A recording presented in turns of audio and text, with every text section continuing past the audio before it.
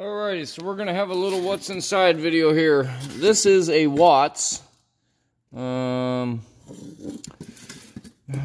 expansion tank, and what this would be typically hooked up to is it would be screwed into your plumbing via this little nipple here, and it's to absorb expansion in your plumbing lines, kind of help reduce water hammer and stuff like that. So what you would have is the water would come in from the top there, and I've just cut the crap out of this thing, and then that water would fill up this balloon, this little rubber balloon here, and then this space in between the balloon and the bottom, there's actually, let me unscrew this here, you have a little air fitting, and this would be pressurized with air, and air kind of compresses.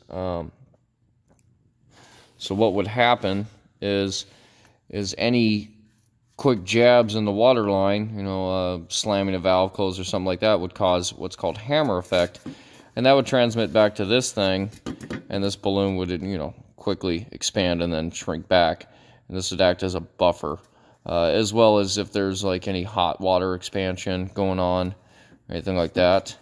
And so basically it's pretty much just a sealed tank with a rubber bladder inside.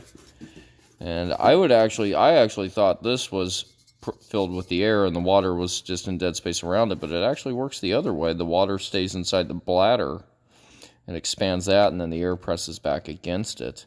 So that keeps the water from rusting out the tank. This one had failed.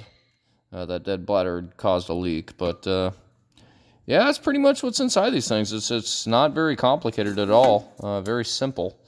There's a bunch of different brands and a few different sizes of these, but hey, if you thought this was interesting, give it a thumbs up. Y'all have a great day. Take it easy.